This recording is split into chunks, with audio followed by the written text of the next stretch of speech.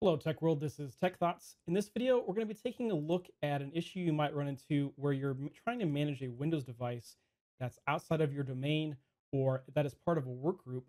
And you may be encountering an error similar to this one where you're getting a Kerberos authentication issue where WinRM can't connect.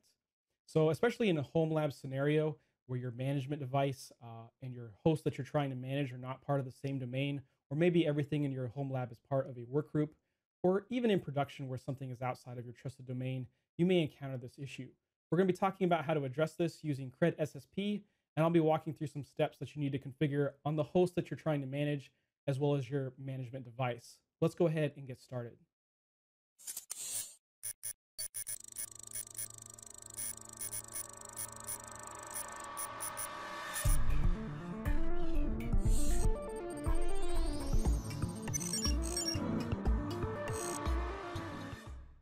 As always, if you prefer written documentation, the corresponding article for this topic can be found on the techthoughts.info blog, which I've linked in the description below.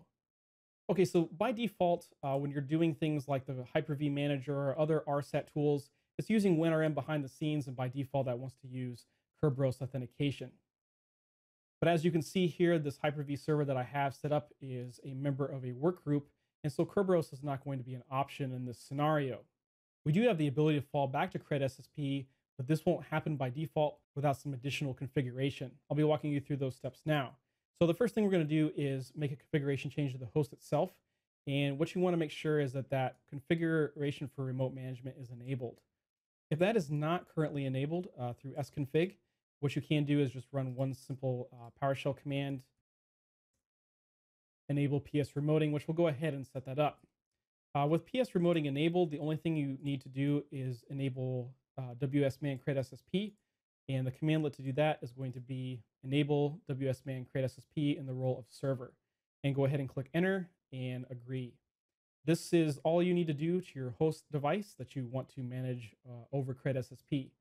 Now we'll hop over to our management device and make a couple of configuration changes here. All right, so from our management device, the first thing we're going to want to do is open a local group policy editor through gpedit.msc. With that open, we're going to pop over to, pull this out,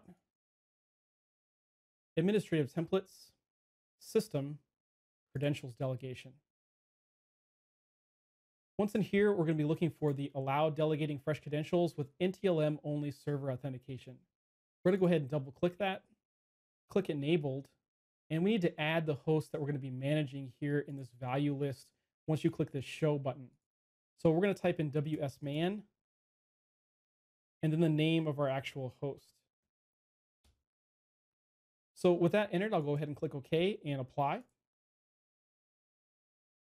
And that's going to allow us to send credentials to that end host device.